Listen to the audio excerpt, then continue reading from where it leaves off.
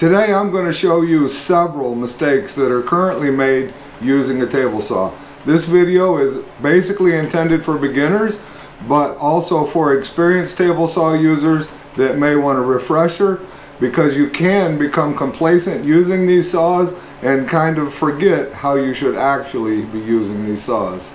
Let's get into this. Hi everybody, I'm Jim Dirdorf and this is Detroit DIY.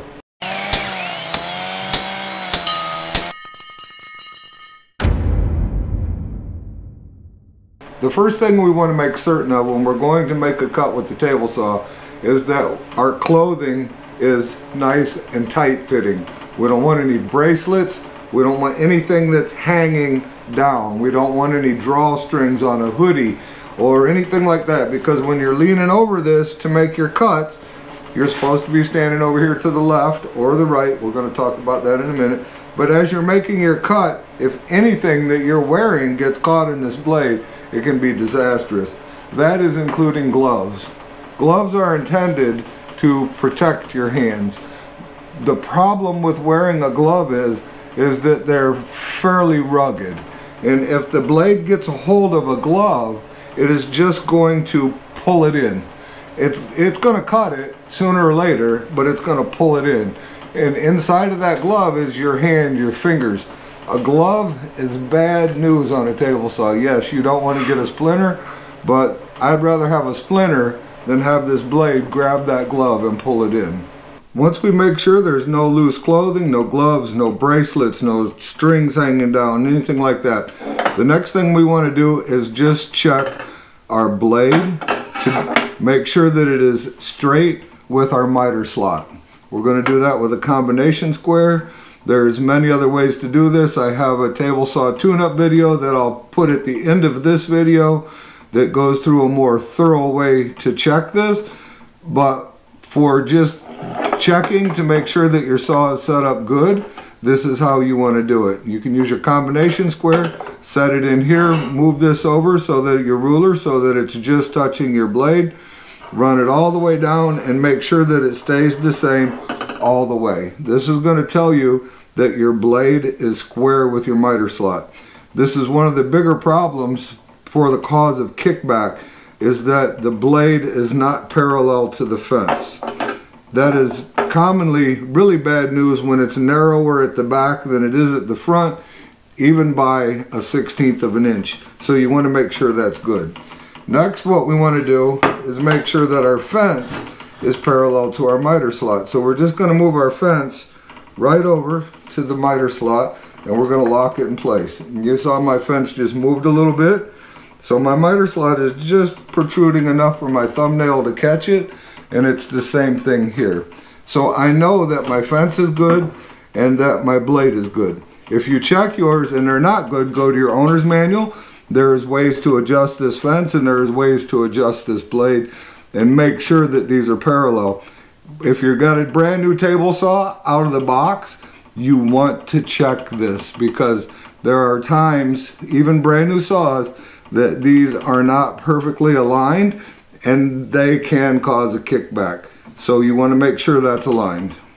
The next thing that we want to do is, before we cut our wood, is to set our blade at the proper height. Now, the blade manufacturer recommends in most cases that the gullet, or the notch between the teeth, is called the gullet, is above the workpiece. So the bottom of this notch right here should be at the top of your workpiece. Now, some people feel better running their blade where the tooth of the carbide just barely protrudes through the wood, and that's okay. In most cases, the gullets are designed to, one, carry sawdust away, and two, bring in cool air, or to cool the blade. When you are cutting a piece of wood, obviously this side of the blade is not exposed like this because it's in the middle of the wood. So the blade is going to struggle to carry in as much cool air as it can. Yes, the gullets can cool as they're not cutting the wood and they're going around underneath the saw, but they can still carry more heat this way. So what can happen is the edge of your board can burn, and secondly, it's a little more dangerous to run through this way, to have all these carbides rubbing on the side of the wood because of the fact of the friction that's being created. So it is in best practice to get used to cutting your wood where the gullet, the bottom of the gullet, is at the top of your blade. The next mistake that people make is not understanding the importance of the riving knife. The riving knife is here to prevent the wood from squeezing together onto the back of the blade. If the workpiece were to squeeze together on the back of the blade will pick it up. Once it picks it up, it's on. Within a matter of a quarter of a second, that board is going to leave this table saw and go flying across the room, hopefully not hitting you or pulling your fingers into the blade while it's leaving. The riving knife is so important and the #1 piece of safety equipment. My riving knife has 2 adjustments. It slides in, it slides out. One adjustment is right there, and this is for a through cut. I don't always put it up here, but irregardless, my riving knife is working. So you can see how much higher the riving knife is for the through cut than when it's set down here for a non-through cut. So you would set the riving knife down in this lower setting when you are making a cut that you're just cutting a notch out of the piece of wood so that the riving knife can fit through that notch. And you want the riving knife for that cut as well, because that can be also a dangerous cut if the board has any tension in it and it starts to close that gap up as you're cutting it. Once you get to the back of the blade, that's where the danger occurs. That's where kickback can occur. That's where all your troubles can start. So you always want the riving knife in place, and you always want to adjust it correctly. Go to your owner's manual. If you're having any issues with the adjustment of your riving knife, there is a way to adjust it to make sure that it is perfectly in line with the blade. Next, we want to be careful of cutting bowed and twisted wood. This board is a little twisted, and the reason for that is because as it goes through the saw, you're not getting a 90-degree cut on this side of the board depending on where you're pushing it at. As you're completing your cut, the pressure you're putting on the board is going to change, and it could tilt the other way. So 1, you're not getting a quality cut, and 2, you're providing an opportunity for binding as this board changes as you push it through. So this is not a safe board to cut. If you turn it over the other way, as you can see, it has cupping. So now the board is not rocking around. It would be much safer to cut. However, the problem is you're still not going to get a true 90-degree cut on this side, nor is this really a piece of wood that you would want to use for any type of a project anyway because of the cupping. Every table saw manufactured comes with a blade guard. Am I guilty of not using it? Absolutely. I'm guilty of not using it even in situations where I could. There's a couple of reasons I don't like it. This protects your fingers, obviously. Makes it very hard for you to get your fingers in here around the blade and do stuff that you shouldn't be doing. It also has anti-kickback pawls. Now all of this attaches to my riving knife, which is very handy, a very nice way. It's easy to lock into place and to put on. Here's what I don't like about them. I think these could be made, 1, much narrower, much more simplistic, and still get the job done. They're so wide, they're so bulky that you can't cut a thin strip of wood because it won't let you get your fence any closer to the blade than about 1.25 inches or 1.5 inches. So if you're cutting strips any thinner than that, you have to take this off. If you're using a sled, you have to take this off. If your line of sight is disturbed, you have to take this off. That's one thing I don't like about it, is if I'm over here and I'm standing to the left side of my saw like I should, it blocks my line of sight. It blocks my sight for the blade to make sure that I'm in the proper place, which I should be because I made the measurements, but I still want to see my marks on my board. And I want to see that the blade is performing like it should. And this blocks my complete view of the blade.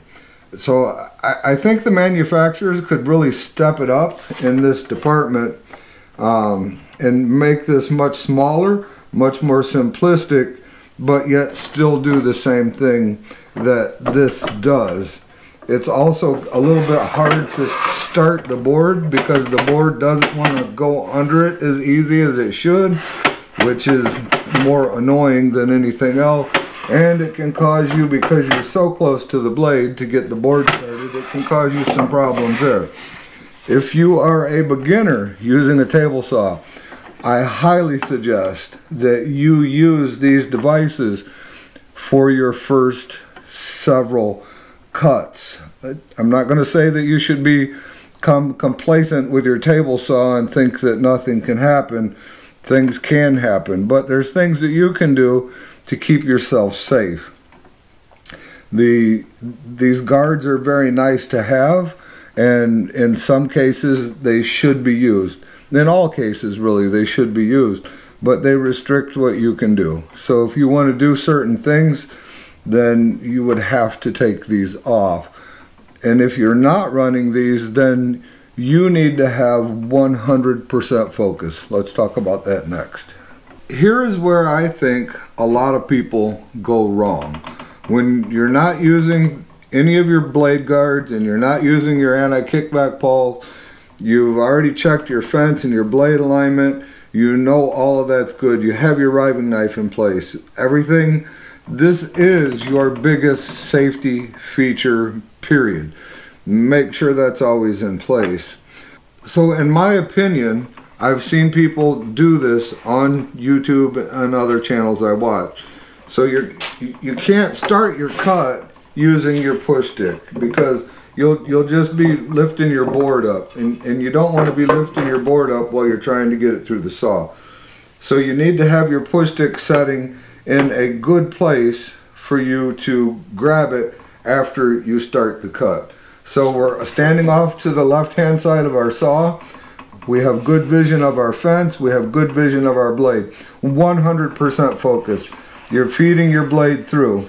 Keep your hand back away from the blade. Once enough of your board gets on the table, apply your down pressure to your blade, grab your push stick, and you don't want to push it over here on this side because you'll twist the board.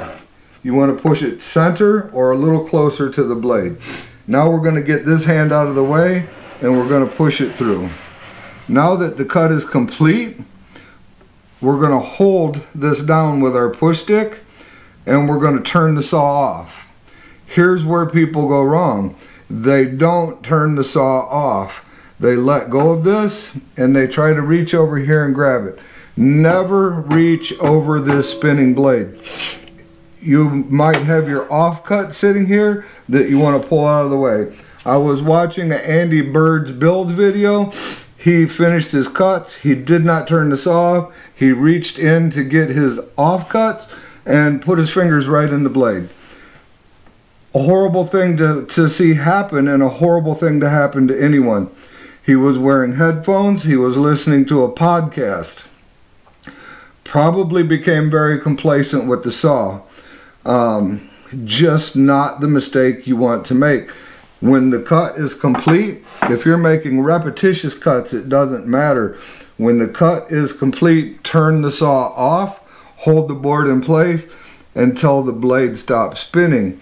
If you're worried about your workpiece because you don't have an outfeed table, you can hold it right here. The cut's complete.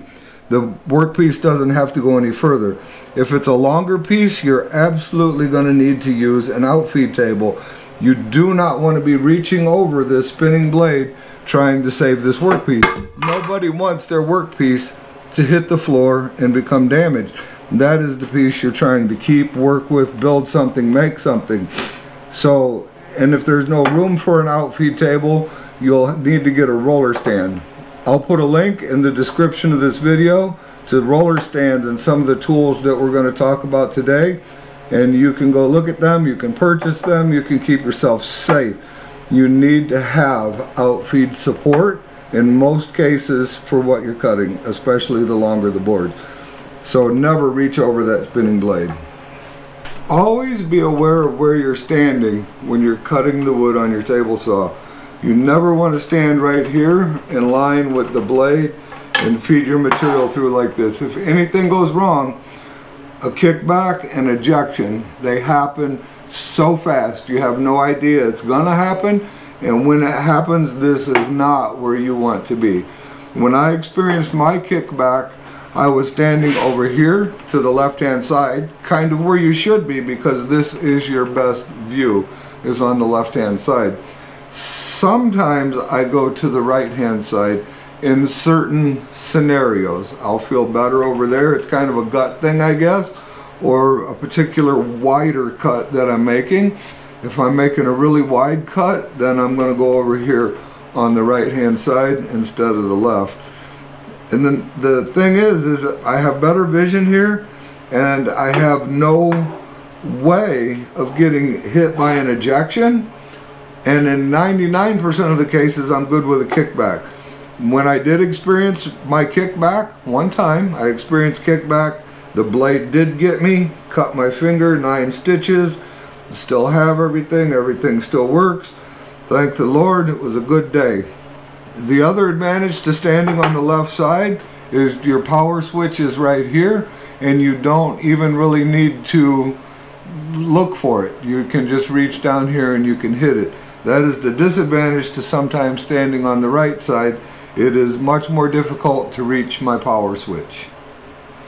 When you're using your miter gauge in the miter slot and you want to cut repeatable sized pieces, say we're going to cut 4-inch pieces, we're going to cross cut 4-inch pieces and multiple times. Never use your fence as your guide for your stop. So we've got our fence set at 4 inches and we're going to cut this. This can be bad news because there's pressure between the fence and the blade. Once it cuts off, this piece is not in a desired location. It's going to be right here at the back of the blade. It could be dancing around, it could twist a little bit, and it could get ejected from the saw. So this is not how you would want to do this. What you would want to do is bring in a block of some sort that you can use to slide this up against. Then make your measurement from there. Now as we start our cut, we are not touching the fence. So when this piece cuts off, it's going to be loose down here. You can just take your push stick, kind of push it out of the way, turn the blade off, retrieve your piece, and then make your next cut because you're already set up for the length that you want. This is the safe way to do cross cuts using your miter bar. And here is the last one I've got for you.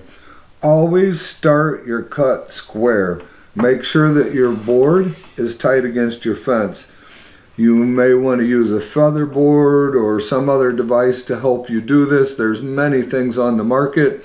Next week's video, we're going to go over feather boards and some other things to help make these cuts a lot safer for beginners and to make sure that you start this board square.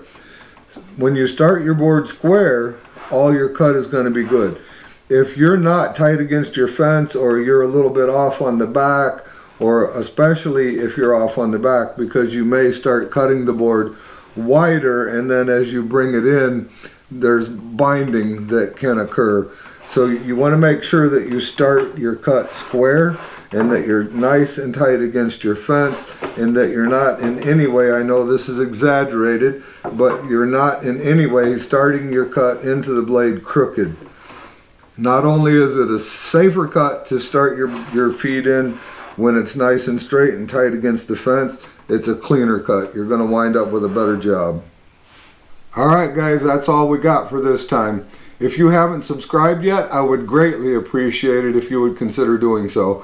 I've also linked down in the description several tools that you can get that will help keep you safe while you're using your table saw. Make safe cuts, make clean cuts, and make your projects turn out the way that you want them to turn out.